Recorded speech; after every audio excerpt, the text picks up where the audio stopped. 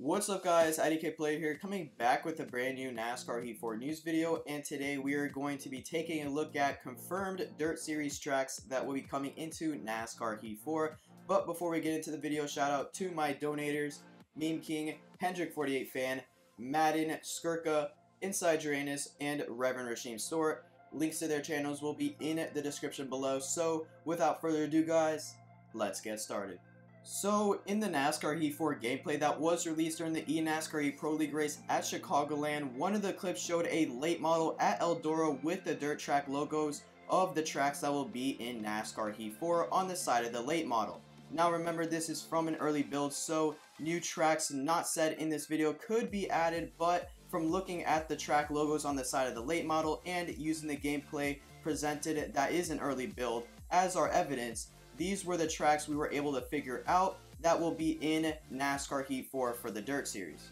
So this is the screenshot from the gameplay trailer, and you can very clearly see the track logos for the Dirt Tour tracks that will be in NASCAR Heat 4, which are, I hope I'm saying this right, Texas, Drebin, Bristol, Jefferson, Taggart, Richmond, Charlotte, and Las Vegas. Now, those tracks sound familiar because they were the same tracks that were in Heat 3, and if you take a look at the Heat 3 Dirt late models, the same logos for the same tracks are in the same order on the side of the car, and you can clearly see that the fonts and the size of the logos match from Heat 3's Dirt late models to Heat 4's Dirt late models.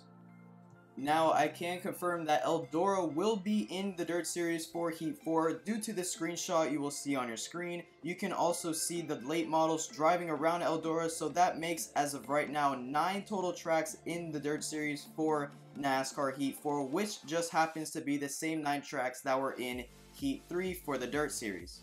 Now, this is subject to change because these late models are from an early build, and these are the same dirt late models from last year, so more tracks could be introduced, but it isn't likely because it looks like 704 Games is just going to recycle the Dirt Series from Heat 3 and input it into Heat 4, along with all the dirt tracks from Heat 3, which in my opinion is completely fine. Also, another thing that I have found out is that it looks like the only new late model that will be in Heat 4, once again this could change, will be Tony Stewart's late model, because if you look at all the late models from the gameplay that was publicly released, it looks like Tony Stewart's late model is the only new car, and every other late model has been recycled, and Tony Stewart's late model doesn't have any of the dirt track logos on the side of the car.